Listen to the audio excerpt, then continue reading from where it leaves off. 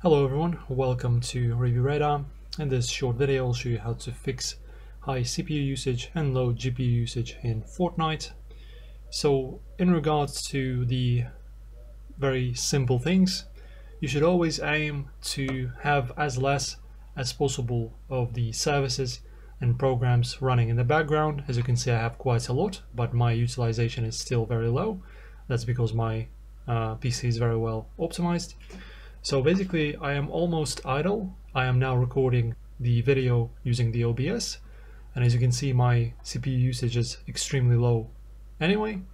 So basically in the processes, just make sure that you don't have some useless garbage running in the background.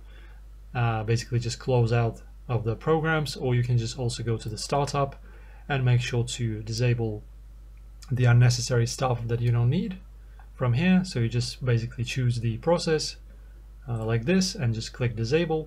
This will also free up your memory as well, so make sure to stay on as low of a process count as possible.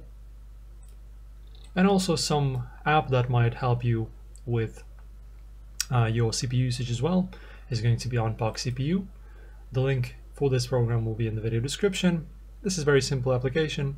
You basically open it up, you choose your system power plan, make sure to choose the power plan that it will be enabled in your system at all times, and then just click on Unpack All, then apply, and this will basically make sure that your cores are working in the best performance possible, and you will have no high CPU usage either.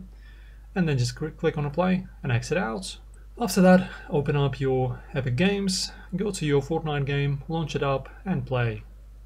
These small tips will help you fix high CPU and low GPU usage problems. Thank you guys for watching. Hopefully this helps. If it does, press the like button, leave a comment and subscribe to our channel, and I'll see you in the next one.